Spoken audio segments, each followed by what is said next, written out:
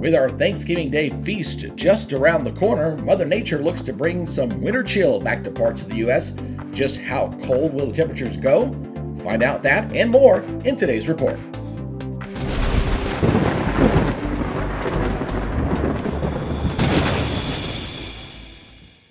Hello everybody and welcome back to the Weather Nerds YouTube page. I'm meteorologist Greg Majeski, and before we get started today, I first want to personally thank the 366 subscribers new to this channel, and for the 98% of you who have not quite subscribed just yet, please consider subscribing. It'd be an honor to kind of help you out with your weather planning needs. Let's go ahead and take a look at what we're expecting for next week as we're looking at the Climate Prediction Center outlook here for days 6 through 10. This is November 20th through the 24th as we're looking at some cooler temperatures returning here across the eastern third of the United States, even down toward Texas. So from New England down toward Texas, and still remaining a bit on the warm side out here on the west coast with some warmer weather out in California especially.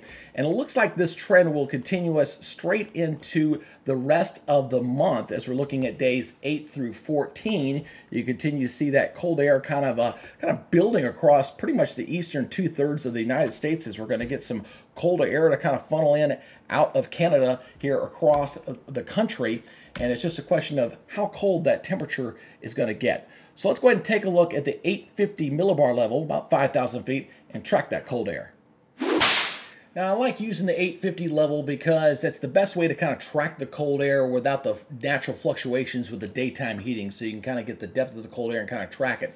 And as you take a look at the Northeast right now, that is where the coldest temperatures are sitting as of today on November the 15th, at the time of this recording. Now, as I go ahead and step you through this, what you're going to watch slowly is that there's another shot that's going to come down over the weekend. This is going into Saturday and into Sunday. So we got Sunday morning, you got a pretty nice little chill there across the Northeast, but the bulk of the country, I mean, it's warm all the way up into Canada, really looking at some pretty warm temperatures, but that's not going to last as we're going to see things begin to evolve here, as we're going to watch a storm system develop in the middle of the country, and it's going to kind of pull down some of that colder air as we head into Tuesday morning. You can see this very clearly here on this map. You tap in some of that cold air kind of wrapping in behind an area of low pressure that's going to be sitting across the Midwest there and funneling in that colder air for Tuesday, and that'll also continue into Wednesday.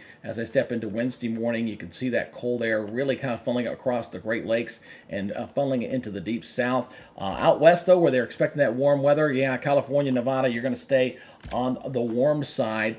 And as we head into Thanksgiving Day, well, it looks like that cold air begins to retreat just a little bit as we head into Thanksgiving Day. Very cold across and blustery conditions, looks like across Minnesota, stretching over toward New England with the coldest of air there. And then as we go to the end of this model run, you can see it just kind of settles in across the northern portion of the United States.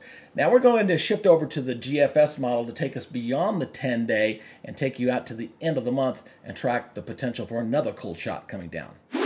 So shifting gears over to the American GFS model, this one pretty much lines up very closely to the European model from this day. We're going to take this straight into the end of the month, and what we're going to be watching is this area of low pressure up here is kind of getting stronger, and we're going to see a flow that's going to kind of rotate some cold air down into the middle of the country, and you can see this very clearly as I step you through time here, going into probably a very busy holiday shopping weekend, Black Friday and all that kind of thing. You can see this cold air really starting to dive down. This is late on Saturday and getting into Sunday morning. This is on November the 26th. So you can clearly see, yeah, we got a cold front here, a pretty sharp one. You got a cold front right through there. You got a warm front right through here as that cold air is going to be funneling in into the deep south. So many locations are going to get quite cold.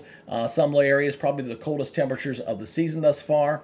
And I'll go ahead and step you through this again the rest of the period here going into Monday morning as folks head back to work. And definitely going to be needing a lot of sweaters and jackets over a big portion of the country here with this cold air settling in place. You got the freezing line sitting way down here to the south. So again, it's going to be quite nippy and quite cold for many locations. And as I go ahead and take the model here straight out to the end of its run, you see it begins to shift a little bit to the east a little bit. It starts to moderate a little bit out toward the west, but the eastern third of the country definitely looking quite cold. Let's take a specific look at what you can expect on Thanksgiving Day as far as temperature and precipitation. So going back to the European model, we're going to take a look at Thanksgiving Day that morning, and boy, it's looking great across the country. Yeah, we got some cold air across the northern tier. That's where the coldest of the air is. We've got one little system out here on the west coast giving us some rains here across Oregon and Washington, but otherwise looking pretty good. Now, as I go ahead and progress this a couple frames forward, this is the middle of the day on Thanksgiving Day, and the end of the day, we might see some lake effect snows here start to kick off a little bit across the Great Lakes a little bit, and then the storm system out west moves in a little bit into Montana with some snows and still some rains across Washington and Oregon. Very light at that, but otherwise, the whole country is looking very good for Thanksgiving Day. Looking ahead at Thanksgiving morning, as far as temperatures are concerned, yeah, they're going to be a bit on the cool side as we've got a lot of 30s here across the deep south. And anywhere you see that blue, that's kind of sub-freezing temperatures, definitely quite cold here across the upper plains. And as far as the Macy's Thanksgiving Day Parade is concerned, looks like temperatures here will be sitting into the upper 30s for Thanksgiving Day. As I go ahead and progress for the afternoon, really kind of still looking kind of cold across the northern tier, that's for sure. As you're seeing sub-freezing temperatures up here. The southeast, mostly looking into the 50s and across most of the area. Kind of warming us out toward California. You see temperatures well into the 60s there. And as we wrap up Thanksgiving Day, you see things begin to cool back off again as we head toward midnight. And finally, taking a look at the precipitation outlook here from the Climate Prediction Center for getting into Thanksgiving week. We will have some rain kind of moving across the country before Thanksgiving, before things do dry out. We're seeing above normal precipitation here across the southeast where they desperately need it, and drier conditions out here toward the west. That's from November 20th through the 24th. And of course, as I showed you with that reinforcing shot of colder air that's going to be coming down, yeah, of course, we're always going to have some drier conditions with that as well, especially around the Great Lakes with the drier weather and continuing out here on the west coast as well. And that basically takes you from November 22nd to the 20th, or basically right out to the end of the month of November.